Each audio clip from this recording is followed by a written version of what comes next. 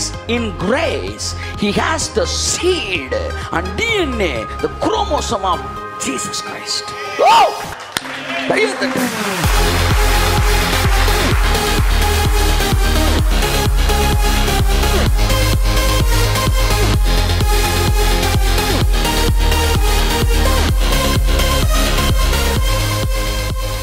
இயேசு கிறிஸ்து நாமத்தில் உங்களை வாழ்த்து வரவேற்கிறேன்.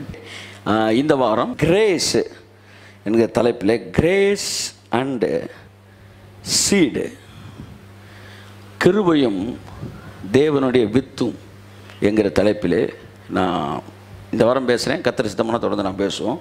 Genealogy, genetic memory, genetic research, genealogy இதெல்லாம் கொஞ்சம் பார்க்க போகிறோம்.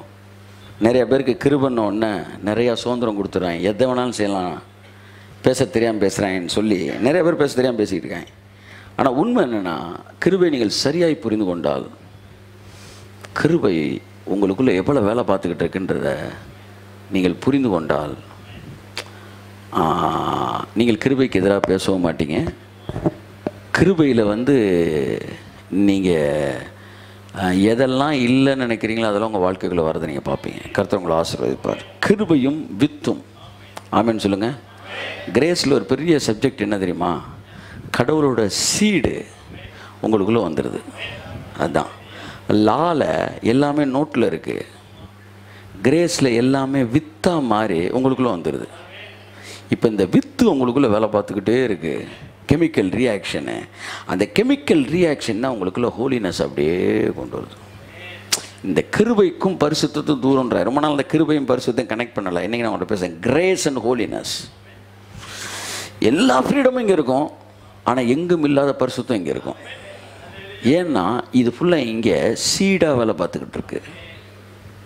கிருபை எப்படி வேலை பார்க்குது? சீடாக வேலை பார்க்குது. இந்த வாரம் அதுக்கான ஒரு சின்ன விஷயத்தை சொல்லி நான் கடன் சொல்ல விரும்புகிறேன். இந்த கனெக்டட் வேர்ட்ஸ் வித்து, சுதந்திரம், குமாரன், குணம், ஜாதி, இதெல்லாம் இது ஃபேமிலி வேர்ட்ஸ். இதை ஃபுல்லாக நீங்கள் வச்சுக்கிட்டீங்கன்னா நம்ம சப்ஜெக்ட் என்னன்னு புரிஞ்சுக்கலாம். Okay, grace and seat, genealogy. ஒரு நல்ல ஒரு தமிழ் படத்துலேருந்து ஆரம்பிக்கிறேன். ஆமாம், போதி தர்மன் ஒருத்தர் சுற்றிக்கிட்டு இருந்தாருன்னு சொல்கிறாங்க. எங்கே சுற்றிக்கிட்டு இருந்தாரா? சைனாவில் ஷாலின் டெம்பிள்னு ஒரு காலத்தில் ஒரு படம். இவனை ஏண்டா படம் பார்க்க விட்டோன்னு பிசாசு வருத்தப்படணும். ஆமாம், இப்போ என்னென்னா, அந்த ஷாலின் டெம்பிள் ஒரு காலத்தில் பயங்கரமான சைனீஸ் ஃபில்மு. சைனாக்காரங்களை ஹாலிவுட்டுக்குள்ளே கொண்டு வந்தது அந்த ஷாலின் டெம்பிள். இவங்களுடைய அதே தான் ஜெட்லி இவங்க குரூப். இந்த ஷாலின் டெம்பிளில் இருக்க குங்ஃபு, இந்த கலை, இதெல்லாம் எல்லாமே இங்கேருந்து போன போதி தர்மன்றவர் தான் பண்ணார், கொண்டாடுறாங்க. இப்போ இதில் ஒரு 2-3 சீன் நான் உட்காந்து பார்த்துக்கிட்டு இருந்தேன். என்ன சொல்ல வராங்கன்னா, அந்த சீடு இது it's scientifically it is proved. அதான் சொல்லுவேன், அந்த ஏரியா மட்டும்தான் வரேன். அந்த வித்து எத்தனை ஜெனரேஷன் ஆனாலும் அவனுக்குள்ளே அது தூங்குகிற அரக்கன். அதான் சொல்ல வரேன். ஒரு வித்து அப்படியே அடுத்தடுத்த ஜென்ரேஷனுக்குள்ள வந்துக்கிட்டே இருக்கும் அப்படின்னு சொல்ல வரேன். அதுக்கு மேலே ஒன்றும் இல்லை. ஜெனட்டிக் மெமரின்னு ஒன்று இருக்குது. நீங்கள் அந்த குறிப்பிட்ட நபரை குறித்து நீங்கள் திங்க் பண்ண ஆரம்பிக்கும்போது அந்த நபராகவே மாறிடும். எத்தனை நம்ம பார்க்குறோம். நீங்கள் சாலமனை மெடிடேட் பண்ணும்போது டக்குன்னு நீங்கள் சாலமனோட விஸ்டமே உங்களுக்குள்ளே வர ஆரம்பிக்குது. ஆமாம், நீங்கள் எந்த கேரக்டரை பைபிளில் மெடிடேட் பண்ணுறீங்களோ அந்த கிரேஸ் உங்களுக்குள்ளே என்ட்ரு ஆகுது. ஸோ தான் அடுத்த வருஷம் விட்டுறோம். இப்போ இந்த ஜீன், இந்த சீடு, இதை பற்றி நம்ம பார்க்க போகிறோம். இந்த டிஎன்ஏ இது எப்படி ஒரு மனுஷன்லேருந்து இன்னொரு மனுஷனுக்குள்ளே அவனை போலவே மாற்றுகிறது. கிறிஸ்துவுக்குள் இருந்த வித்து நீங்கள் கிருபைக்குள் வரும்போது உங்களுக்குள் வருகிறது. பழைய ஏற்பாட்டில் இருந்தவங்களுக்கு இல்லை பாரு, நல்லா கவனிங்க.